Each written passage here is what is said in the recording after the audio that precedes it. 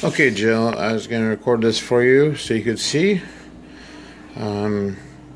what we did here. I followed your recipe a little bit, may have diverted a little bit, but so what I did was put in unsweetened vanilla, almond berries.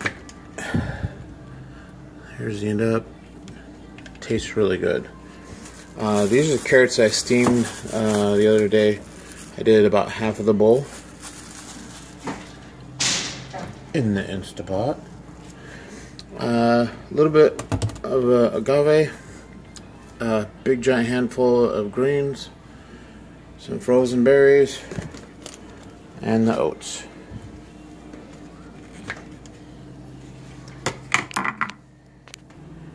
Okay, let's see if I can do this with holding the camera.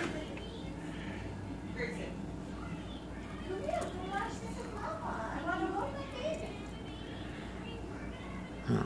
Does that seem like the right consistency? You'll have to let me know.